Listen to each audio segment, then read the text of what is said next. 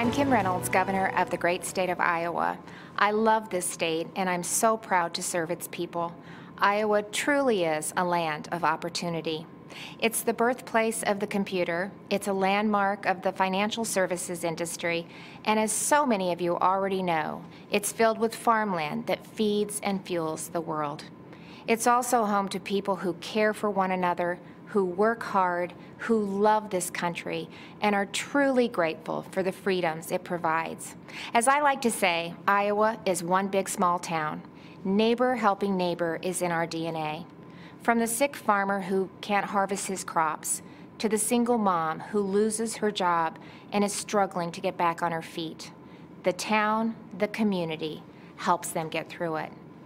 But what happens when a storm rips through almost the entire state?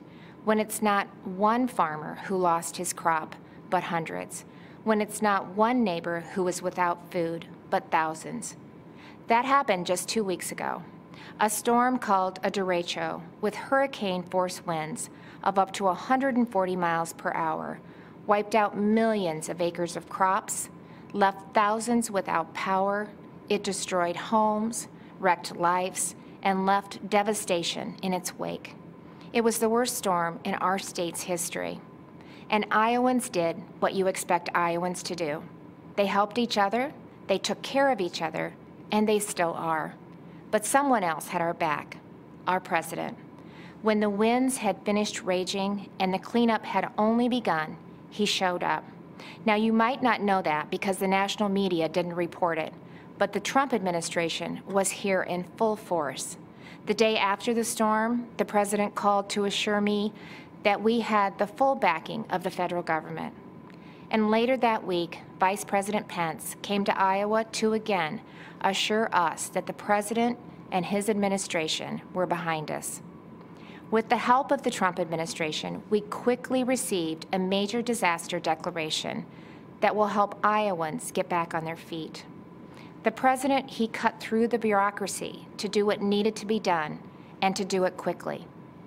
But that's not the first time President Trump showed Iowans that we can rely on him.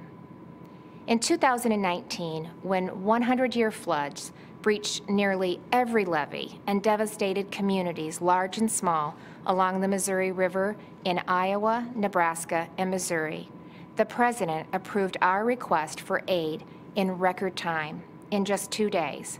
Well, this year, he did it in less than 24 hours.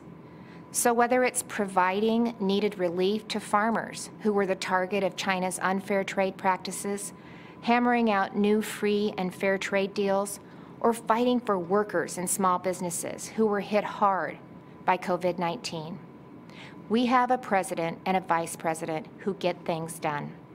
And because of President Trump and his leadership, our country is able to bounce back from setbacks and see opportunity grow and thrive.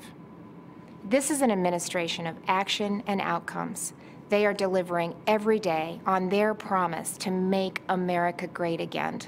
And that's exactly why we need to re-elect President Donald J. Trump in November. Thank you, and may God bless the United States of America.